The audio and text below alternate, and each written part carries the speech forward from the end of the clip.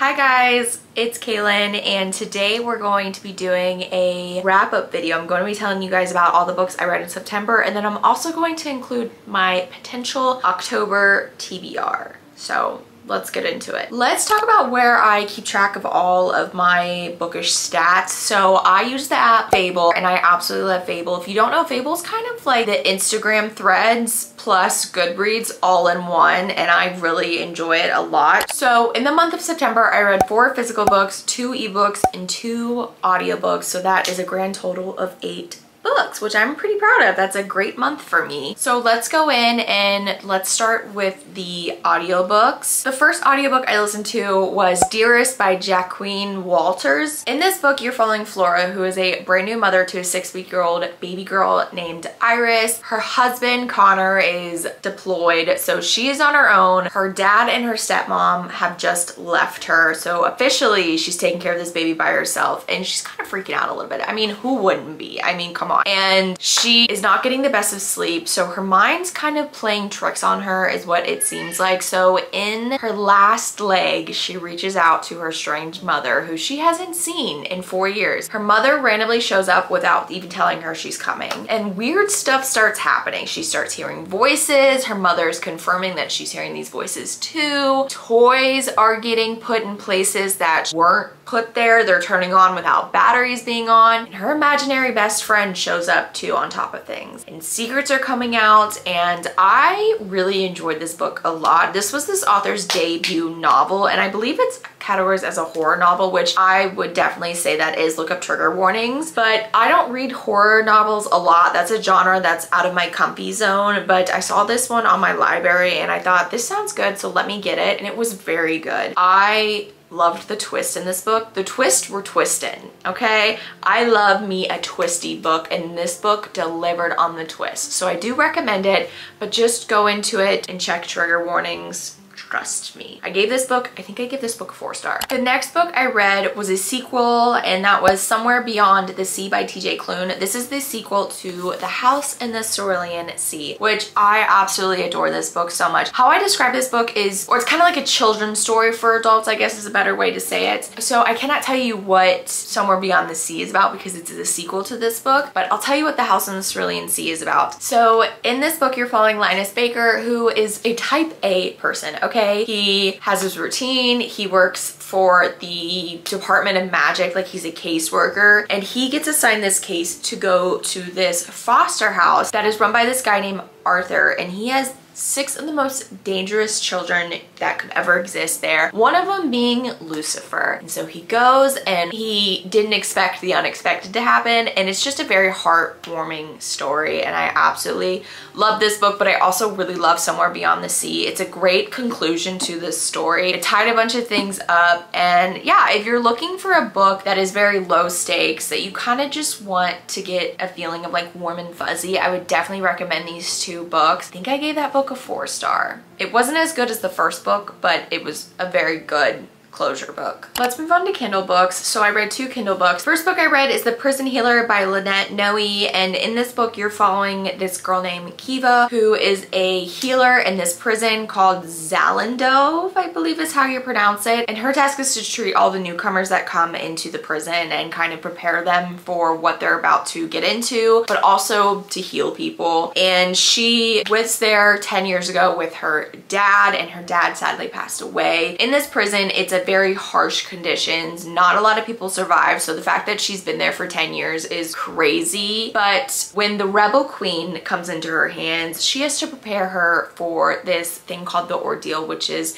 a bunch of tasks that are basically set so the prisoner like goes to death, and she has to prepare this prisoner for it. And with this book, it was a very interesting read because actually I went into this not knowing much about this book. This is a YA book, by the way. And when I first picked this book up, it took me a minute to actually get into it. And once I got to know the characters, I started to really enjoy the story. I won't lie, this book was extremely boring and slow at points, but the last like little chunk of the book, like I'm talking like the last 5% of the book, was so good. The twist at the end had me shook. I was looking up reviews on Fable when I started this book because I'm like, this book is highly rated I wasn't understanding it because it just wasn't good in the beginning. And people said the ending is what like got them to highly rate it. And I do agree, like that bumped it up a star because that ending was so good and it makes me excited to go into the next books. I think I gave this book like a 3-star. It was a 2-star originally and I gave it a 3-star. The next book I read was The Perfect Couple by Ellen Hildebrand. Now I actually read this book when I was in the Outer Banks, which was the perfect surrounding because this book takes place in Nantucket, which is far from the Outer Banks, but it's still the beachy vibes, okay? In this book, you were following this family who's crazy rich. I mean, beyond rich, okay? And they live in Nantucket and it is currently wedding season. Their son is getting married to this girl and the family doesn't really approve of her because she's not from like their type of family. And the morning of the wedding, a body comes to shore. And so the chief of police starts interviewing every single one of the family members, plus like all the workers that work for the family, and lies are coming out, affairs are coming out, just like all kinds of stuff is coming out. They're airing everyone's dirty laundry and it's crazy. So what I will say about this book is they did an excellent job translating this to screen. The show is so much better and I really say that about books. So if you're looking for a new show to binge, The Perfect Couple, the show is so good. It's slightly different from the book, but I think it's a good different because the book, honestly, the book is not as exciting as the show makes it out to be, and that's okay. And I think I gave this book a 2-star because it just wasn't, I just wasn't enjoying it. I think if there was no TV show, I would have DNF'd it. I mean, I probably could have DNF'd it, but I was being headstrong and I just wanted to like see this because sometimes with thrillers, like you have to get to a certain point and it's like, okay, this is good. So it was just very interesting. That's my thought on that. The first physical book I read was The Unmaking of June Farrow. This has been on my TBR since last year, I think. And I heard this was a perfect book to read the end of summer going into fall, and that's exactly what I did. In this book, you're following June Farrow, who lives on a flower farm with her grandma in North Carolina, and her grandmother just passed away. There has been a mysterious kind of curse, illness that goes through their family. The women in this family are known to start hearing things, seeing things, and as soon as that happens, they basically go a little crazy. And her mom died when she was little, and so after her grandma passed, June starts seeing the things that everyone sees, and she is on a mission to kind of figure out like what happens to her mom and also what is happening to her, and that opens a door to a whole bunch of family secrets that she was kept from. This book was really interesting. This is a magical realism book, I believe, and I just loved it. I loved the writing in this book. It was very whimsical at times and also kind of cozy, and I highly recommend this book. I cannot believe it took me so long to read this book, and I really love June and everything that happens to June and just her story, and I gave this book a 5-star. It was an unexpected 5-star and I will forever recommend it. I've been yapping so much, I need some water.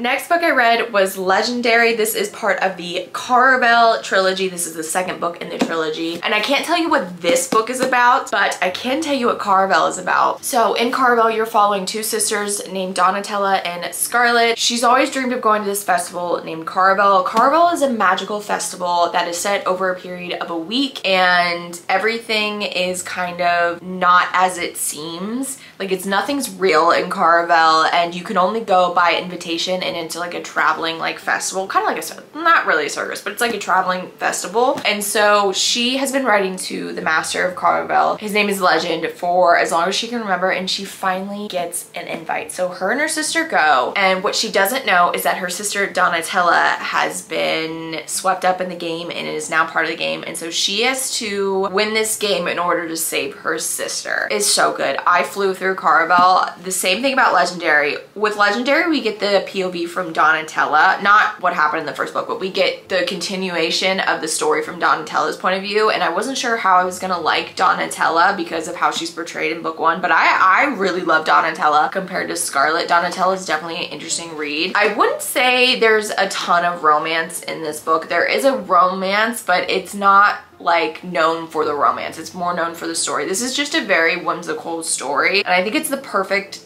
trilogy to pick up this time of year, because to me, like, fall is definitely fantasy. Like fall winter is fantasy for me for sure. So if you're looking for a new fantasy trilogy to try out, try out this. It's YA. It's super easy to read, super quick and fast paced too. You won't be disappointed. Speaking of being disappointed, my next book is Middle of the Night by Riley Sager. I have had an interesting journey with Riley Sager. I've read 4 of his books, I think, so far, and I've only really liked 2 out of the 4. So he's either like a love or hate for me. But this book, I heard this was like the perfect like 90s thriller, and I wanted to love it. In this book, you're following this guy named Ethan who, when he was a little boy, he was having a sleepover with one of his neighbors slash his best friend in his backyard in a tent, and the friend goes missing and no one has been able to figure out why. So years later, he moves back into the neighborhood, the exact house where it took place, because his parents called him up and said, hey, you want the house? We're traveling. So he goes and he moves in this house, and he starts having this reoccurring nightmare where he can hear the rip of the tent. And so he's kind of on a mission to figure out what happened, because he's like, this is trying to tell me something. So interesting concept, right? However, I feel like it was so boring. This execution of this was incredibly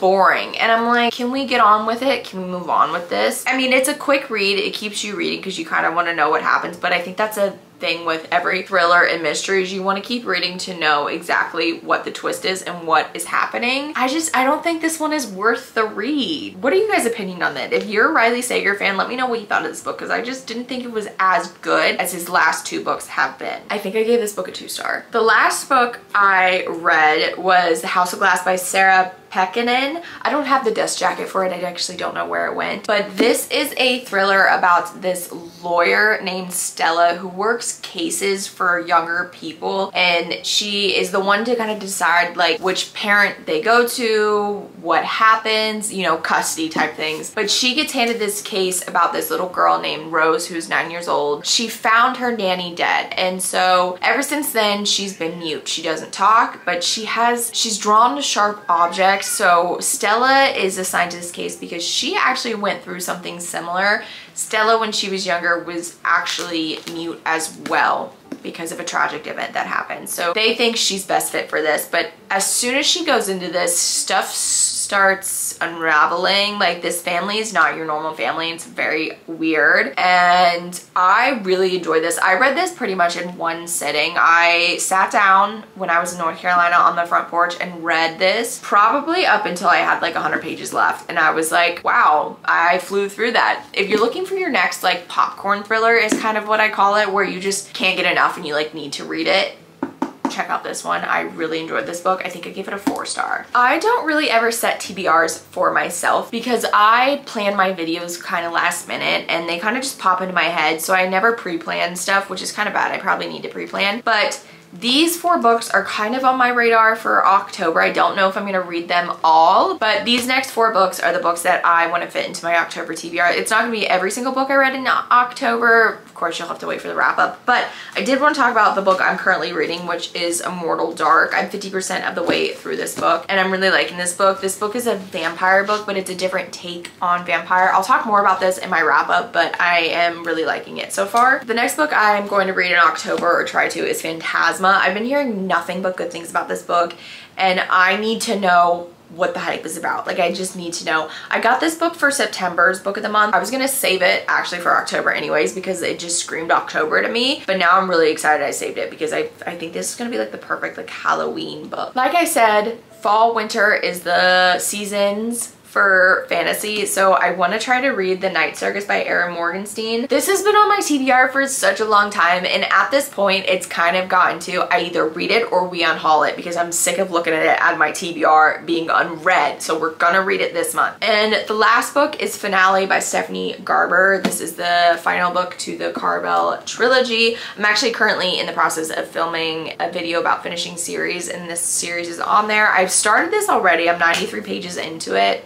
So can't wait to finish it for October. Those are all the books I read in September and the books I'm gonna potentially read in October. I hope you guys liked this video. Let me know what you read in September and are excited to read in October because I would love to know. Remember to be kind to yourself and others around you, and I will see you guys very, very soon.